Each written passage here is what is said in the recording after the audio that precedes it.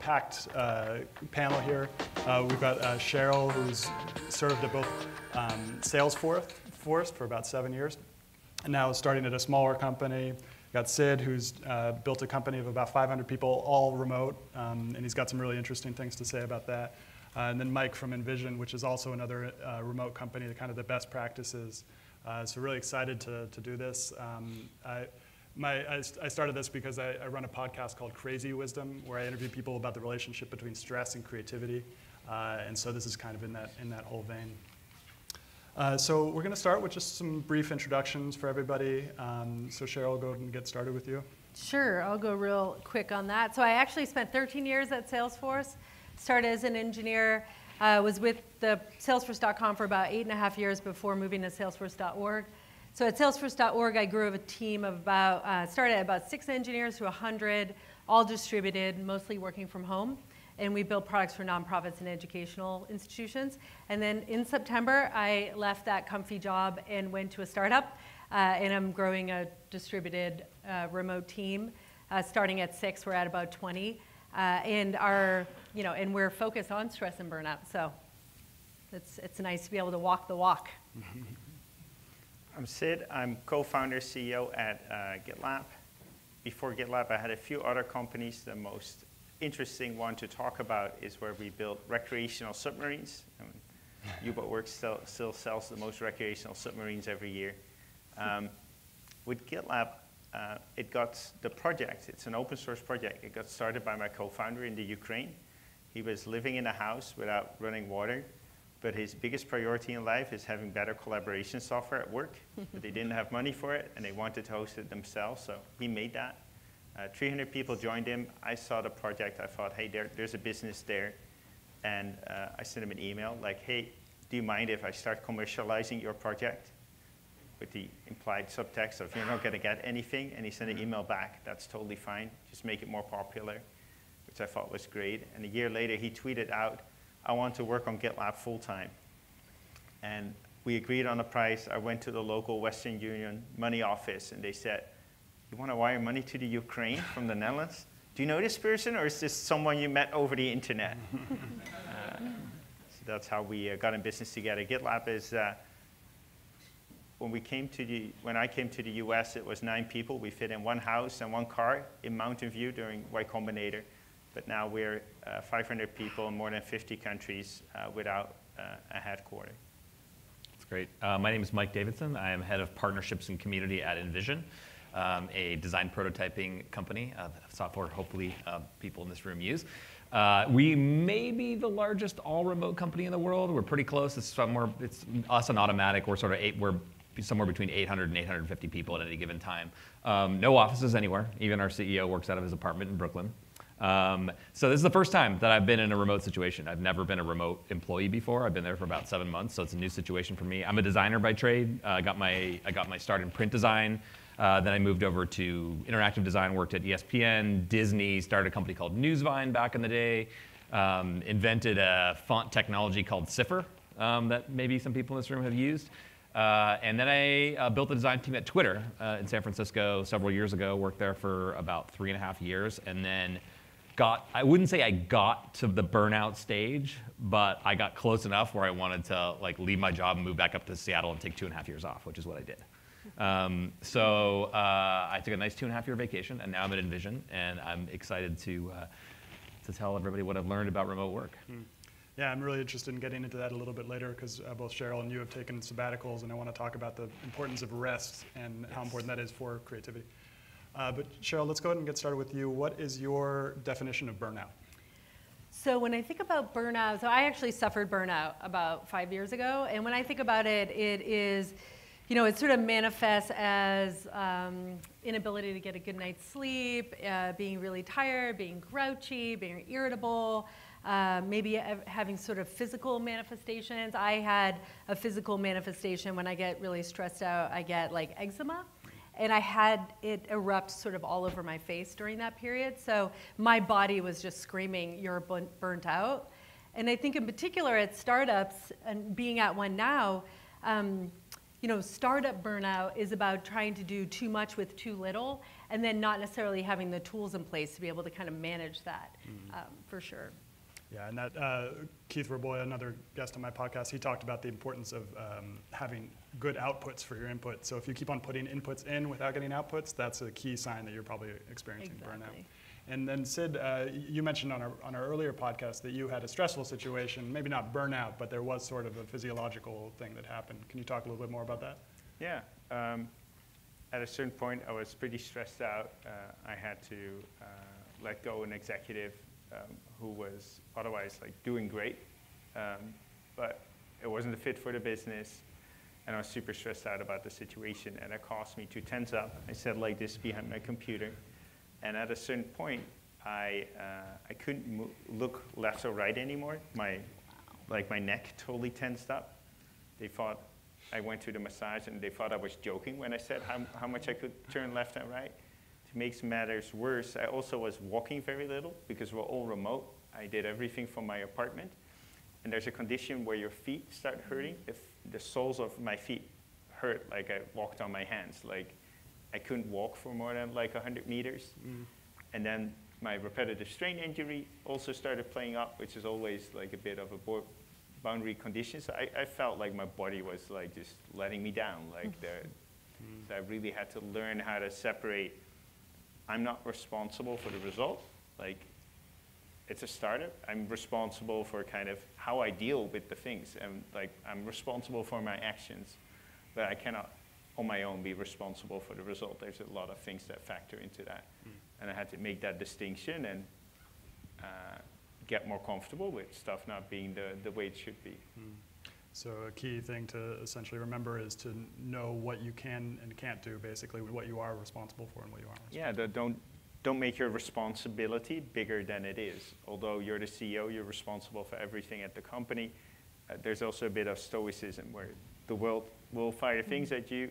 You can only be responsible for how you react to them, not that they happened in the first place. Absolutely. I think it's really interesting to hear everybody's different definitions of burnout. Because I was having a one-on-one with one of my designers this morning, and I told him, hey, I'm doing this panel on burnout today. Do you got any good burnout stories? What's burnout? And he was like, well, are you talking about burnout or are you talking about fatigue? Because those are two different things to me. He said, fatigue is generally what you feel. You feel like you're getting burned out, but actually you're just getting fatigued. And it's interesting to hear, his definition of burnout was when you get to the point that you can't actually do any work anymore and you don't want to do any more work anymore. So your creativity is sapped, your energy is sapped. It goes far beyond just being tired at work. So I think when people colloquially refer to burnout, sometimes they're just talking about, I'm bored with my job, or I'm a little tired. And what I'm hearing from you two, it's interesting because it's physical symptoms, right? And so I think that's a really good kind of line to draw.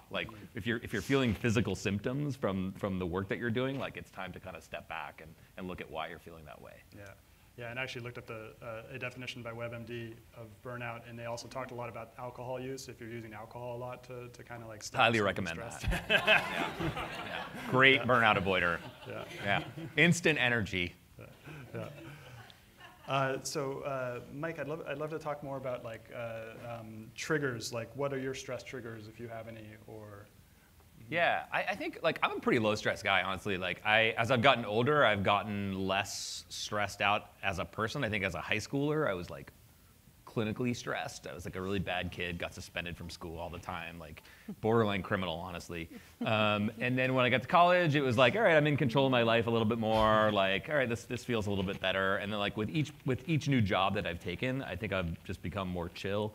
I think some of that is just general rotting of the brain, honestly. When you get older, music doesn't sound quite as good anymore. The drugs aren't as fun anymore as they used to be. But the upside of that is the lows don't hit you as much anymore. At least for me either. I feel like I live more. I have more ballast in my life, right? I don't allow the lows to affect me as much as I used to, and I also, unfortunately, probably don't allow the highs to affect me as much anymore. So I think that as you go through life and you have all these stressful experiences, especially early in your career, maybe you're doing your first startup, you may think this is going to kill me. And really, it's probably not going to kill you, but it's going to teach you coping skills for every other job that you have for the rest of your life. And you're going to get to the point where like nothing scares you anymore. I think that's the goal, really, is like to get to a point in your career where like you're never surprised and nothing scares you anymore. But in terms of like triggers for me, I don't know, like it always freaks me out a little bit when I know that there are teams at the company that are not aligned. So if I know like Eng is off working on something over here and design is working on something totally different, and they don't even want to get to the same end state. Like I just see that like train wreck happening in advance, and it really kind of like stresses me out. So like lack of alignment, I think, within teams and around the company is sort of my biggest like stressor, I would say. So Sid, I want to take that to you. How would you kind of establish alignment with your teams? How do you work on that for your teams? The first thing is to prevent alignment as much as possible, like prevent the need for alignment. So not prevent alignment, but the need for alignment. So we've taken great care to make sure that certain functions have a clearly defined non-overlapping responsibility. For example, our sales development representatives, they do kind of outbound marketing. They approach people, whether they're interested in GitLab. Many people place them in sales, which makes sense because they are great future account representatives. So they're kind of a talent pool for that. They need to be close to the account people. But what they're really creating is creating pipeline. And the creating pipeline is a marketing job. And marketing should be able to make that trade-off. Am I going to create pipeline by purchasing more ads or by hiring more SDRs? And if you put that in the same function, they can make that trade-off without having to consult with another function. So that's the first thing, like wherever you can, don't have the need. Then of course it's very important that the company as a whole is aligned. If you Google GitLab OKRs, you'll find our OKRs and see how we try to make sure that everyone is working on similar initiatives for the quarter that support each other. Another thing is what we do is stable counterparts. A lot of companies have kind of dotted lines where you're kind of reporting to this person, but also kind of to that person. We want to be super clear that you have only one boss. So you can Google GitLab org chart. You can find our entire org chart. There's only a single line allowed. But what we do try to do is then make sure that although the designers report to a design manager, or in our case we call them UXers, they report to a UX manager, they tend to work with the same engineers. So everywhere we try to have stable counterparts. And if you Google GitLab product categories, you'll find, like we've defined many different teams. I think we have probably 30 teams or something defined there now. And in every or different groups, and in every team, there's like people are either all part of such a group, or they are the UX person that helps the people that make version control. So if people are always dealing with the same counterpart, there's much more opportunity for trust and trade-offs and context in communication. And it seems like transparency is a huge way that you guys kind of establish alignment among the company as a whole too. You guys have these company meetings, like all hands meetings, all through YouTube basically, right? Yeah, so for example, want to keep everyone informed on what's going on in the company, and 4 times a week we do a group conversation where someone has a big slide deck about what's going on in that function. Can be finance, can be sales, can be an engineering function. And they don't present the slide deck. They can record a video up front if they want, but then we spent 25 minutes with a Google Doc where people wrote down their questions and they answered those questions. That's how we spend our time in that meeting.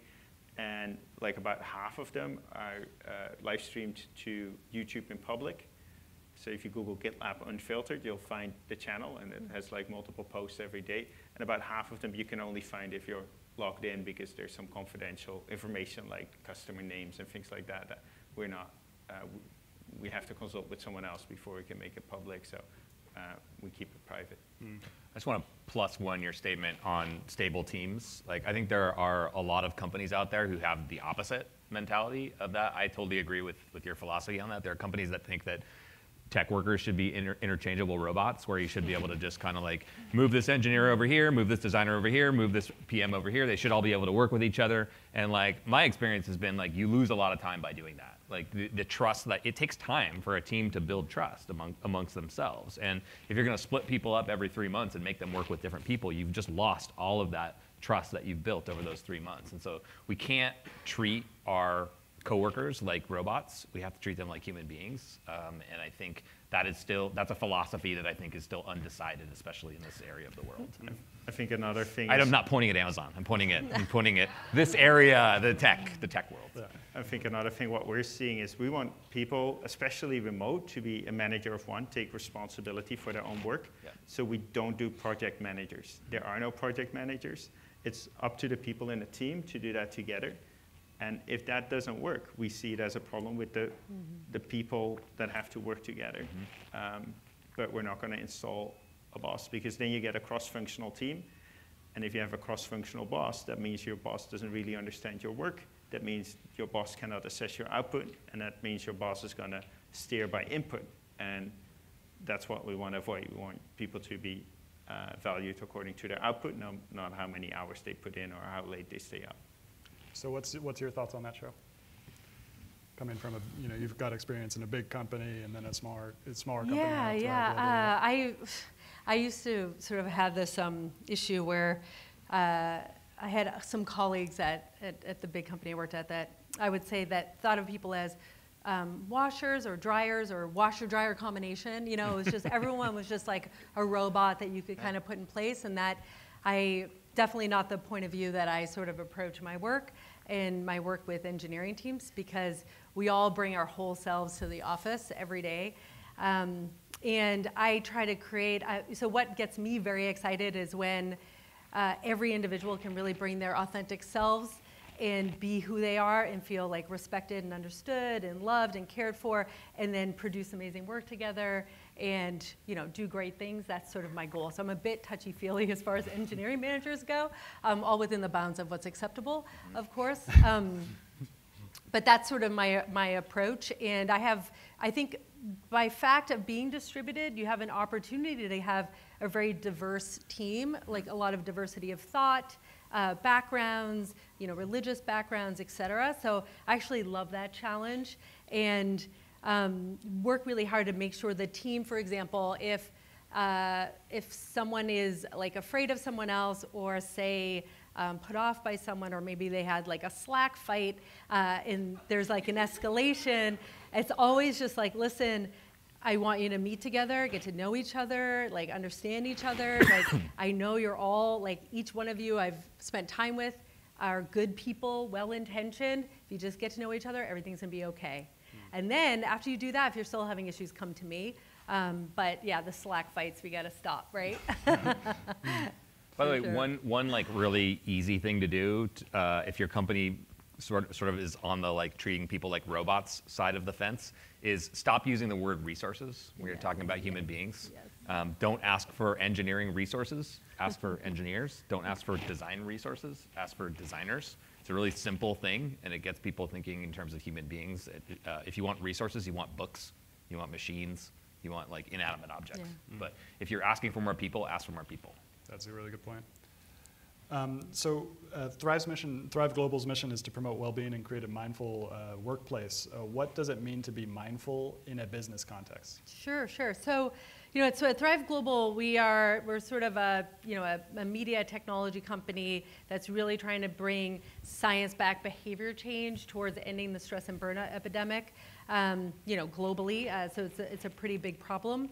And so what's exciting is my team, the team that I'm growing right now is really focused on building the platform and the apps that are going to drive behavior change.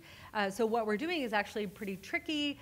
Getting people to take actions and steps that are good for them is generally, I think there's like a number of about 10% compliance with such programs and apps and things, because, it's easy for us to kind of slide back into what is our normal status quo. So it's an interesting and compelling challenge for us. And then we're bringing this to companies, but we're trying to kind of walk the walk and live what it means to thrive. So we talk about it as thriving at Thrive. And it's not about being chill or laid back. It's, the message is for people, when this is what resonates with me and I'm excited about, because it's not that I'm trying to kind of be super laid back. Like, I want to make stuff happen, but I want to make stuff happen not at the expense of my health, not at the expense of my happiness, not at the expense of my relationship with my daughter. There's a lot of caveats to that. So mindful business for us is about looking at the data, looking at the science that shows that stress and burnout leads to poor decision making. It leads to lack of employee engagement, attrition, health issues. So it's kind of time to stop the madness is the way I look at it. Tactically for us, we practice mindful meetings. So no tech in meetings unless you're the presenter or you're dialed in remotely. So all laptops are closed, phones are put away. We take a lot of notes. I like to draw, so it's actually kind of works for me. We practice, what was the other, mindful meetings? Mindful moments, so we're encouraged to speak up when we're kind of overwhelmed or feeling burnt out, encouraged to take a moment in the day to breathe deeply. We practice mindful communication, so this one is really important. We call it compassionate directness. So it means sort of just airing stuff immediately and not thinking in the back of your head oh, that was really dumb, and then go telling your friend at the water cooler so-and-so did something dumb. You just kind of say, hey, that thing you did, and give the feedback. But it needs to come from a place of compassion and care, and that's where trust comes in, right? And that if in order to give those messages to people, you have had to invest in building a trusting relationship. So yes, having kind of teams that know how to work together and trust each other is really, I think, important for performance. Yeah, you bring up a good point, is that I think we're all here to essentially create something of value, and how do we create something of value without losing ourselves and losing our health? And so, Sid, could you talk a little bit how you've created this massive company, you and your partners have created this massive company. How have you kind of walked that line of making sure that you take care of yourself so that you don't kill the golden goose? Yeah. We want managers of one, so we want people to manage themselves, their attention. We do some things maybe a bit different. For example, in meetings, ours are almost always via Zoom meeting. We use Google Docs extensively to kind of whiteboard together. Use a lot of indentation. But for example, we also make it explicit that you don't have to be in that meeting.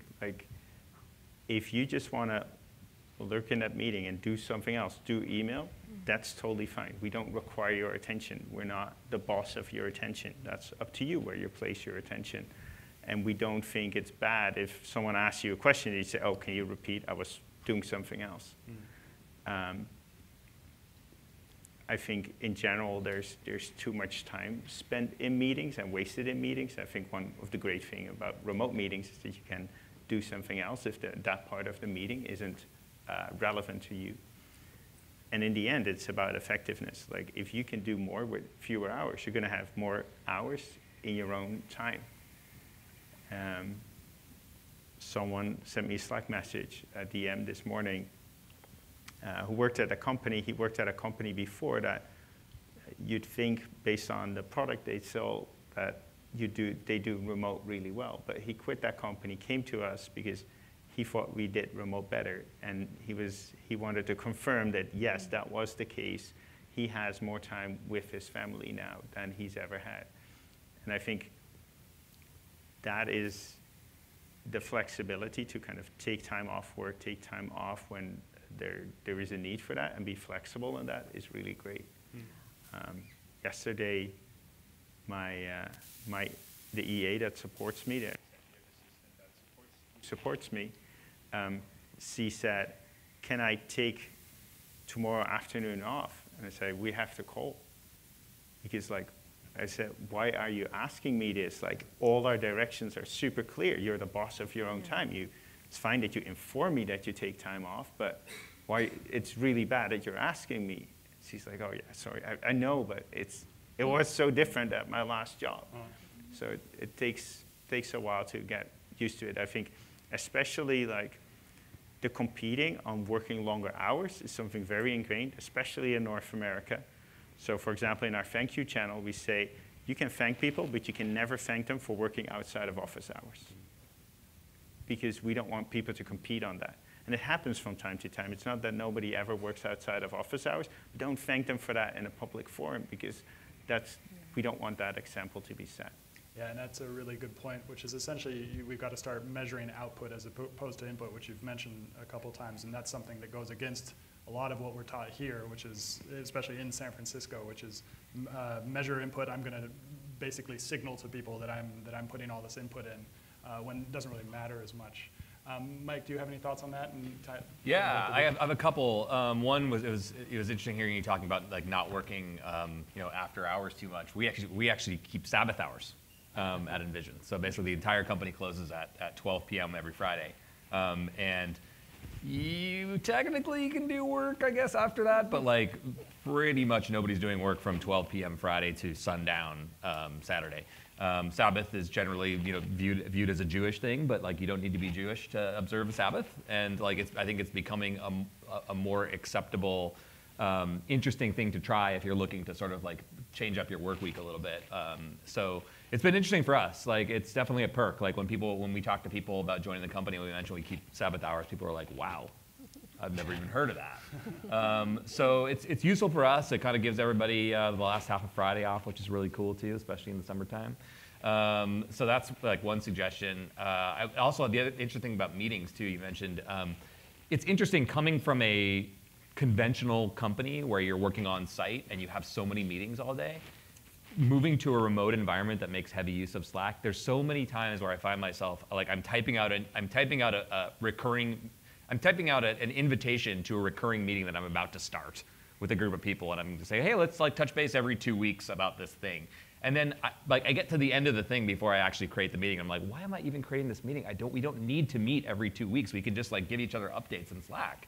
And you don't realize how many times you are just like creating these rituals of meeting that possibly aren't necessary with the technology that we have today.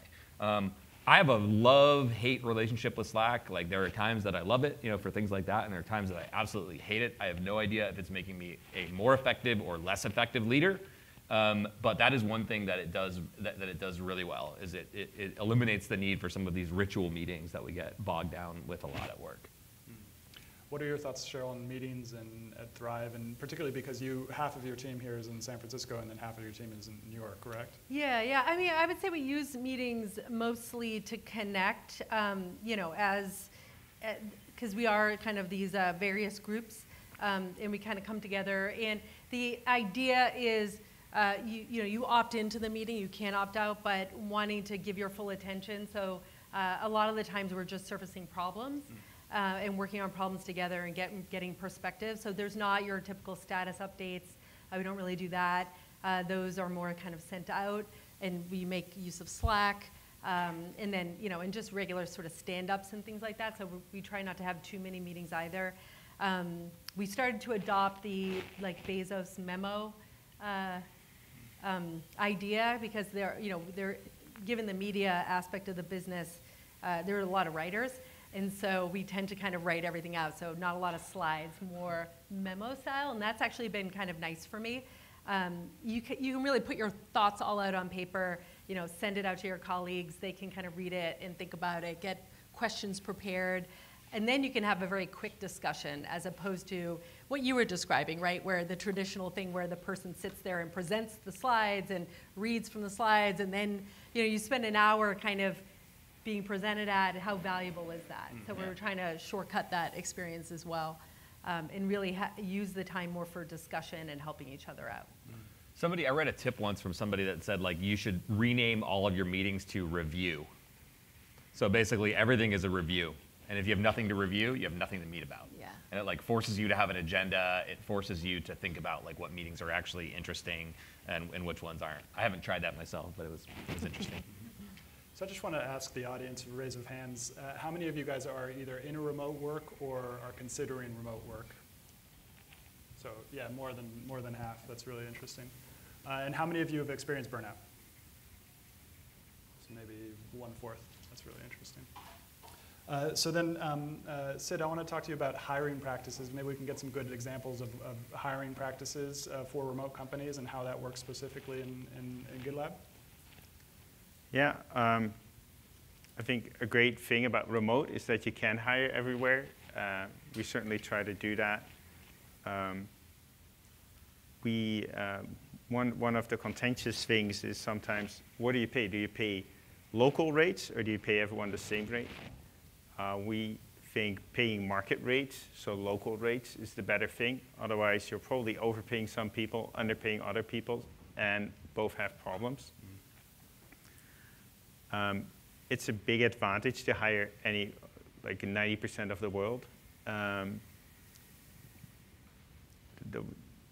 In San Francisco, in the hiring centers, it's super, super hard to find people. All the big companies are opening satellite offices in all the usual places like Berlin. But for a lot of people, if you want to live somewhere in the mountains, an hour or two away from the big town, your options are way more limited. And for those people, like the option to work at like a fast-growing startup, we're one of the few options around. So we have a very great proposition. So it's a question of reaching a lot of people with that message. So also, I think, although that succeeds and we get like 13,000 applications a quarter, we do augment that with reaching out to people. A lot of great people are not actively searching. So we do have recruiters everywhere. But we also have recruiter in Russia, in Africa, like also in the less common places. What happens if one of your workers moves to another place that's cheaper, to like India or something like that? Yeah, so they have to renegotiate with the company. We do not owe them a contract. They can state their intent, and we'll try to make an offer. Interesting. And so far, we've been able to make that work every single time, but it's not an entitlement. Except for one thing, if someone wants to move to the Netherlands after working for us for a year and they're not on a performance improvement plan, that is their right. Interesting. And so, Mike, do you have anything to say about hiring? Yeah, I was curious to ask both of you, like, you've been in a remote situation longer than me. Like, I have found that we have to hire generally pretty senior people. Not all principal level people necessarily, but like, it's hard for me to imagine managing a very junior designer in a remote environment, because I found that at least in design, more junior people need to be checked in on every day, need personal, a lot more personal coaching, a lot more kind of like, just in-person, face-to-face time.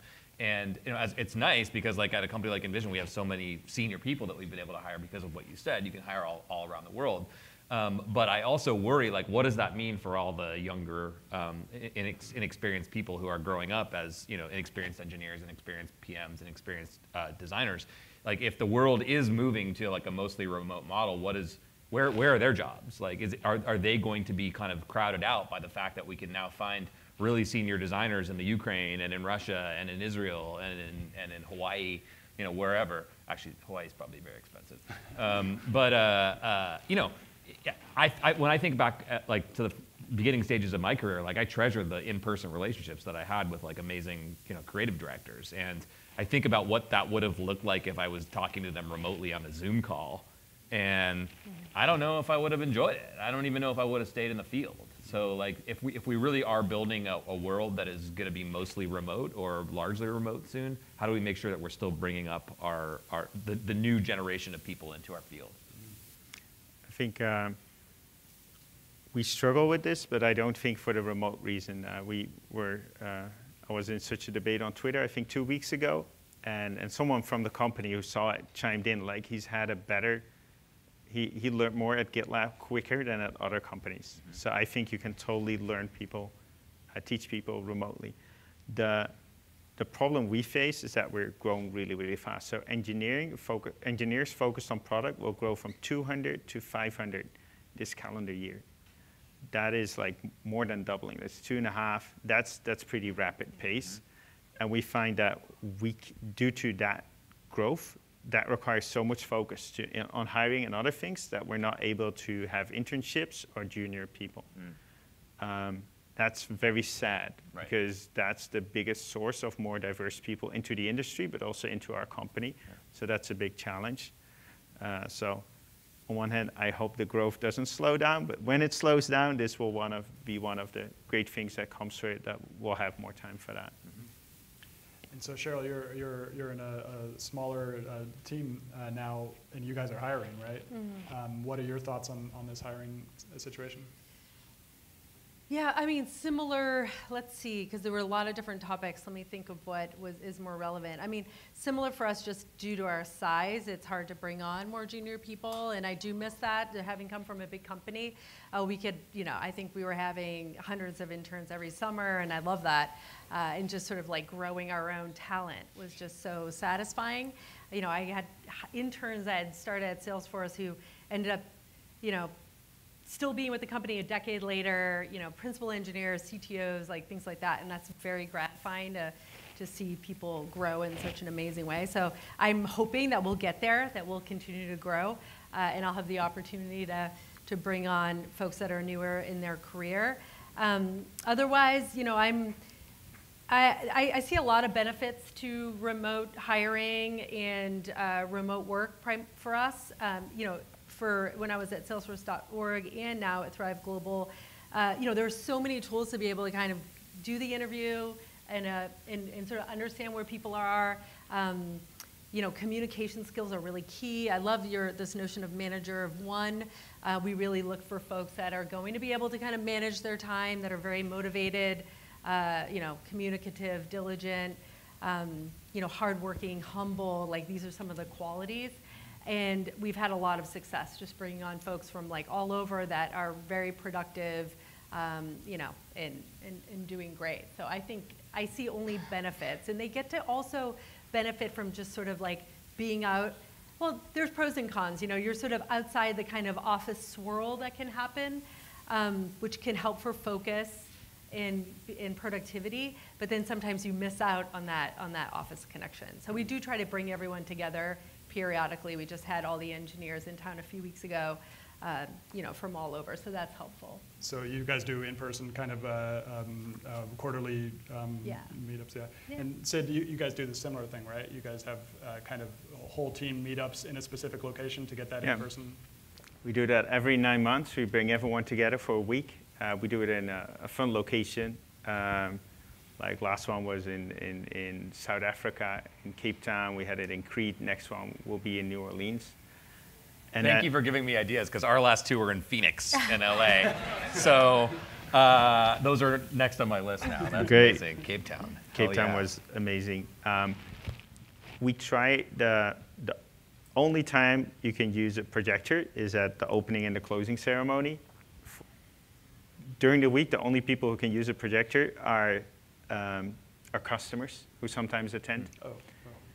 But we don't try to make you sit through presentations the whole day. So for 2-3 days, we do excursions. We go visit like the scenic spots, go explore the town. And then for 3 days, we do kind of an unconference.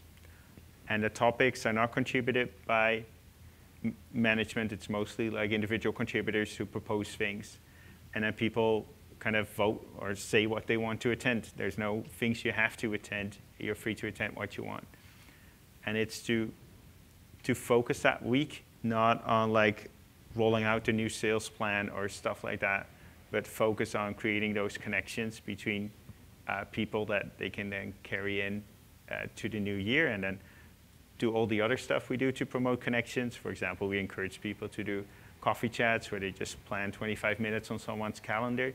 And we have a daily breakout call where you chat with the same group, but you talk about life outside of work to serve as kind of a boost to those informal connections.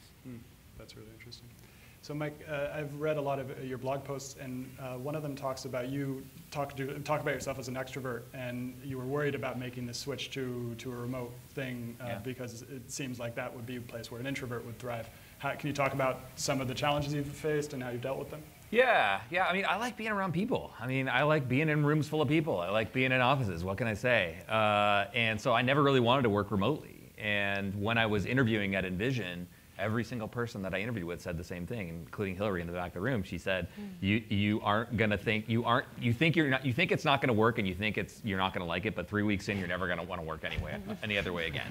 And it's true. Like, when you can chop off entire portions of your day that you would have spent like driving to work. I mean, I shower 5 minutes before my first meeting of the day. Like, probably too much information, but like it is amazing how much of your life you can get back when you're working remotely. But to your point, like, you do sort of miss that human connection, and there's only so much of that human connection that you can get like through Zoom calls. So you know, my biggest advice for that is, like, you got to change up your surroundings. Like, we have a policy at InVision where we give everybody $100 coffee cards every month, and they just reset to $100 every month. And the idea is, like, we want to encourage you to change up your work surroundings. We don't want you working at home all the time. We want you working at home sometimes. We want you working at the WeWorks that we have around different cities sometimes. We want you working at your local coffee shop so you can meet local people in your neighborhood that you don't know. We want you going across town if you feel like going across town and working at another coffee shop. I feel like you can still get that kind of human connection if you don't like make yourself a shut-in inside your own house. So, like, I think if you're thinking about working remotely, and your idea of working remotely is, I'm just gonna like go into my basement and spend 8 hours a day there and then come up and be done, like that's gonna be miserable. So I don't think that that's a healthy environment at all. But I will say, like, to Sid's point, like, we do the yearly all hands meetings as well. We call them IRLs in real life. And they're so fun because you feel like you're meeting 800 of your long lost friends. And it's just a week of like connection and fun. And you say, there's a time that I said, this was a few weeks ago, and I said to myself, like, wow, I wish I could work in physical proximity to these people every day. Wouldn't it be great? And then my next thought was, like, none of these people would be working at this company if it wasn't a remote company. I wouldn't be talking to somebody from Nigeria. I wouldn't be talking to somebody from China. I wouldn't be talking to somebody from, Indonesia. I wouldn't be talking to all of these people who come from all around the world, because these people wouldn't work here if we lived if we were located in San Francisco or another company. So you sort of got to like take the good with the bad. It's definitely not all good.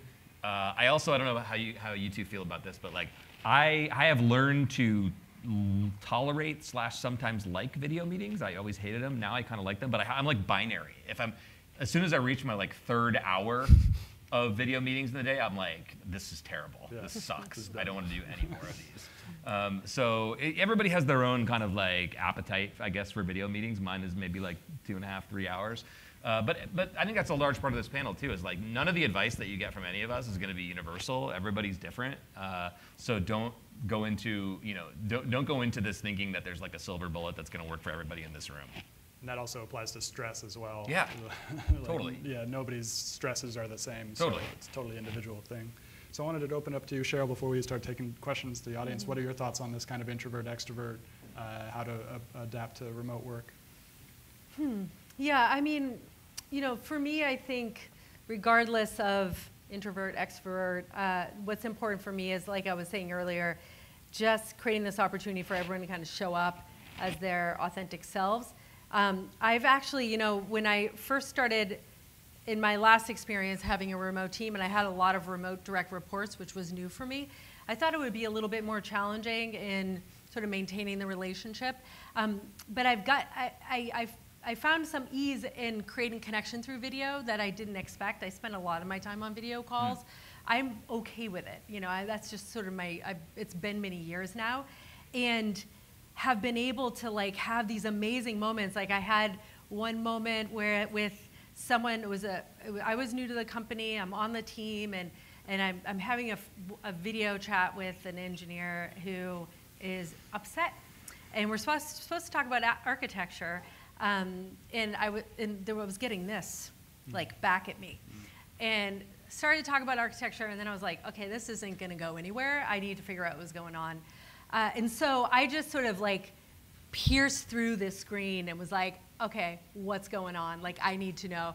And then I always, whenever I get into like a deep conversation with someone, I try to imagine there's like a bowl in front of me, because I don't want to. I'm a little bit empathetic, so I have a tendency to take on other people's like feelings and stress.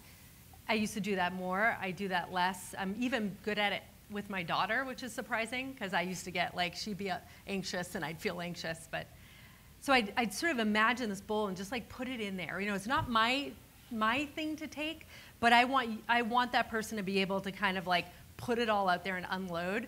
And so within 20 minutes, we had this like absolutely cathartic conversation. Like I got it all out. You know, there were tears. Like we had breakthroughs, and I have, you know, and then I had gone months working with this individual, met them once in person, but we are at this place in our relationship where there's like, you know, trust and connection, and they're in a much better place. You know, the team's in a much better place. So introvert, extrovert, I just feel like there is this ability to kind of connect with people regardless of whether you're right there or you're through video. And I love extroverts and I love introverts, and like introverts for me are so fun because it's like a nut to crack. So, you know, it's like, what's going on? Everything's cool. I'm like, is everything cool? You know, like, I'm going to figure you out. Whereas, you know, extroverts tend to kind of, you know, we just go, you know, it's like we just chat until the time is up. So, yeah, I just, you know, for me, I think a lot about how to just create that human connection because I love it. Like, it used to just be something I wanted to do because I like to get to know people and understand them and care about them. And then I realized it was my superpower, you know, and what actually made me successful as a leader. So now I just own it, and that's what I like to do. That's very cool. Can I say one other thing about video calls and introversion? We were having one of our regular diversity and inclusion meetings the other day, and we were talking about like how technology has affected how people communicate with each other at InVision. And some of the people around the room said something really interesting, which is like, when I've worked at tech companies in the past and we're all in a meeting together, it's the people with the loudest voices and the people who are the most extroverted who do most of the talking, because not only do they raise their voices when they have something to say, but they also do like subtle things like kind of leaning in and just sort of like let these cues that kind of let everybody else know, like, I'm going to talk next, right? And when you're using only video conferencing, there are none of those cues. Everybody is just behind a flat screen, and everybody's volume is exactly the same. And so it's because of a sort of a problem, a shortcoming of the technology. It sort of created a bit of an equalizer amongst people who maybe don't feel as comfortable talking in your traditional aggressive tech company kind of way. We always try to have like a running Slack channel. Well, this is something new we've been experimenting with. My last team always had like a vibrant chat going on anytime there was a presentation happening. Comments, questions, like, you know, kudos, whatever. And so we're implementing that now for exactly that reason. Because even on video, some people, you can see them, and I'll even find myself like, is this a good time to, you know, and then you can just avoid that. So we always have someone monitor the Slack channel, and then if someone has a question, they'll interrupt the person. That's smart. I get in trouble with that because whenever I use Slack during video meetings, everybody can see me smiling or laughing at whatever the back channel joke is, and I always get called out on it. So I try not to do that. But if everyone can see it, then it's If everyone can see it, then it's different. That's true. Yeah, That's a good point. DMs are really bad, and back channels. And we encourage people to not use chat, but use the Google Doc. So it has the agenda, and we fill out things as we go along. So if you have a question, you note it in there, and you go on sequence. But sometimes the question is already answered by someone else. Someone adds a link to something. And then after the meeting, people can kind of go to that, see if the meeting's interesting, because kind of all the Q&A is there, and then watch the recording or not watch it. So it's cool. By using a document, you can go back in time, forward in time, which is way better than the linear structure. Yeah. Totally agree. Yeah. Try that out too. So we're going to open it up to questions from the audience. I got a whole bunch of questions here, really good questions. And the first one is a great one, particularly because we have Sid here. What was the thinking pattern on going all out on remote work from the very start? Yeah, it was never supposed to happen like this. By default, Dimitri was in the Ukraine, I was in the Netherlands, our first hire was in Serbia. So we were kind of remote by default. And people in the Netherlands came into my office, but they kind of stopped showing up because it's like a 2-hour commute, and like, why do it? Never told them. They just stopped showing up, but kept doing their work. And during Y Combinator, they said, oh yeah, the remote works for engineering, but not for everything else. So we're like, well, one of our values is boring solutions, so we'll just get an office. We got an office, 12, put desks in it. And the first salesperson kind of came in 3 days and then stopped showing up as well. So we're remote because people stopped showing up to the office. Truancy by design. I like that. Yeah. And I mean, I guess that's how most things get started, right? It's the kind of organic nature of things. This is a really good question. Cheryl, I want to ask you this. Can you burn out even if you're working on things that are very interesting and rewarding? Oh, absolutely. Absolutely. I try to only work on interesting and rewarding things, and I think burnout is possible. You know, the way I think about it, it's like even when you're really into something too, you'll have a tendency to, you know, hold on to it. I use this metaphor a lot of like I have a dog who will like grab a toy and shake it. You know, that's how I describe my day. It's like a dog grab me and just shaking me all day. And so in order for me, for example, to kind of be okay, be healthy, be happy with the reality of what my day is like, which is pretty intense, I have to kind of carefully bookend it with, you know, my rituals and my practices that I do at the beginning of the day, at the end of the day. That helps me make sure I have a good sleep. If I don't do those things, all these ideas and things I'm excited about, I'm wrestling with in the night. Like I literally am wrestling ideas and like moving around because it's like, you know, it's it's an active thing. And then I get really bad sleep and then I feel crappy the next day. So I try to be really careful about how I start my day and how I end my day, knowing that I have a lot less control about everything that happens during the day. Generally because everything I'm doing I'm super excited about. So it's a good problem, but if you don't kind of manage it, you can end up, you know, just getting, you know, tired and burnt out, and that's sort of was what happened to me ultimately. That's a really good point.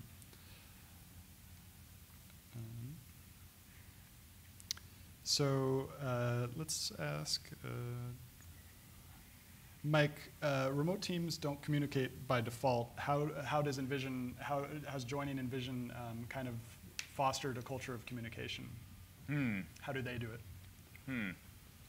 Well, there's little things that I think go a long way sometimes. Like the first day I joined, I did my first video call, and I turned the video off because, like, you know, you don't need to see me, right? Like, you can just hear me. I didn't understand why my face needed to be like part of this call because like conference calls that I was used to doing were just like, you know, generally phone calls. And the first thing like somebody on the call did was say like, Mike, turn your video on.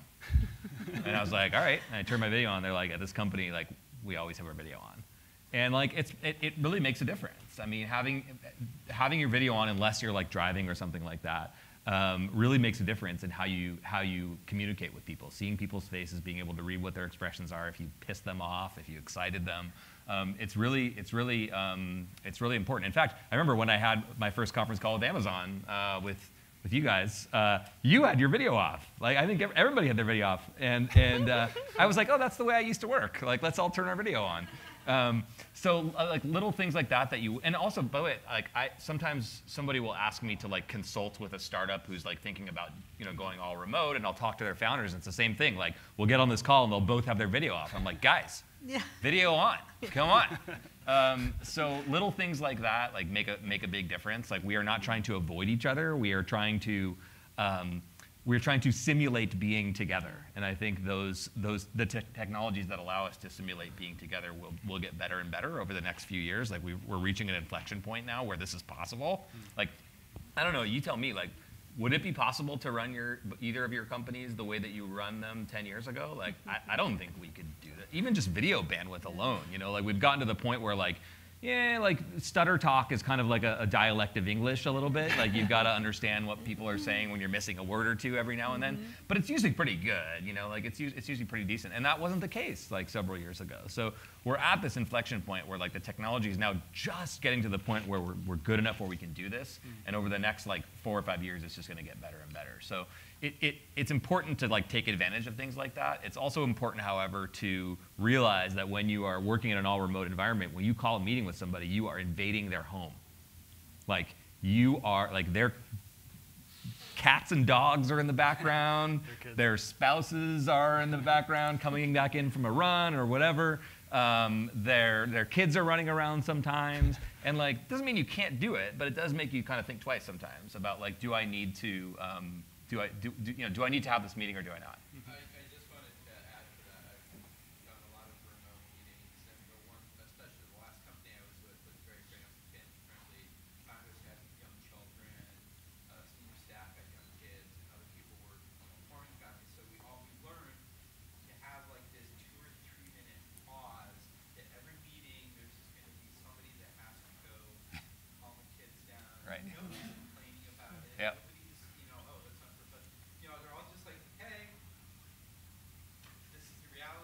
It's not just because they're my boss, it's because they're my coworker. I'm going to be someday. Allow for the kids to run around and the guys to go and take care of them. Allow for the, put the dog in the room or whatever.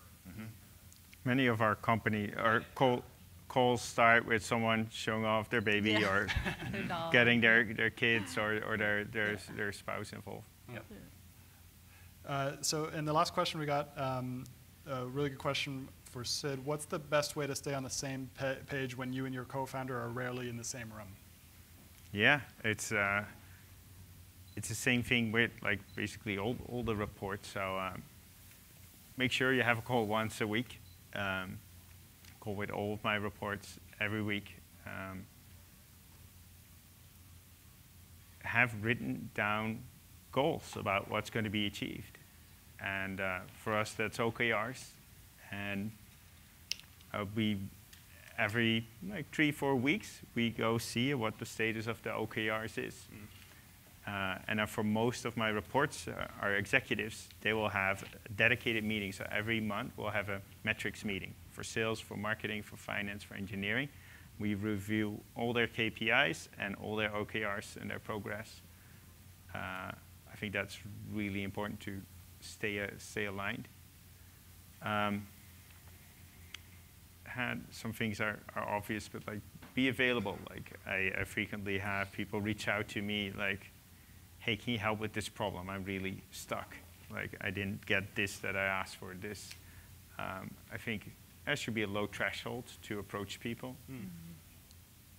I reviewed my calendar with Dan Levin today. Dan Levin is the old COO of Box. He's now at Coastal Ventures, and they very nicely made him available to help me.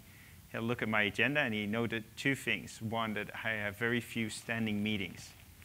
Now, we don't think of meetings as invading people's home, but we are reluctant to call a standing meeting for something which is never have a meeting about something that should have been an update in an issue tracker. Then for invading people's home, 2 stories. We allow you to buy green screens, and with Zoom, you can have amazing backgrounds. So there's a lot of fun. Got one of those myself. There's a plugin called Snap Camera where you can like make yourself tear and barf rainbows and all the things. I use that from time to time. It's super, super fun.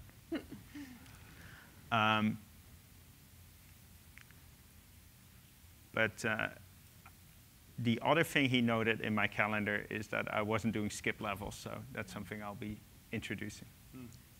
So this is a really great panel. I really appreciate you guys taking the time to come and share your knowledge. We're about out of time now. Next discussion, we're going to talk about, I want to talk about technology and the way technology is going to evolve. I think that's a really interesting point.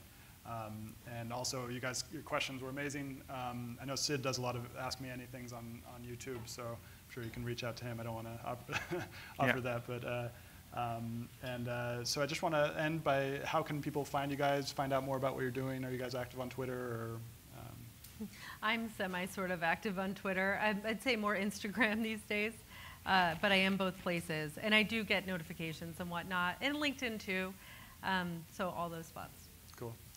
I'm active on Twitter, DM me, and I do a lot of these Pick Your Brain meetings. It's a public live stream, so you have to be comfortable with that, but I do them a couple of times a week. Cool. I am very active on Twitter, usually after hours. My username is Mike Industries, if you'd like to follow me, and my DMs are open. Thank you guys so much. It's been a pleasure. Thanks, Stewart. Yep, Thanks, Stewart.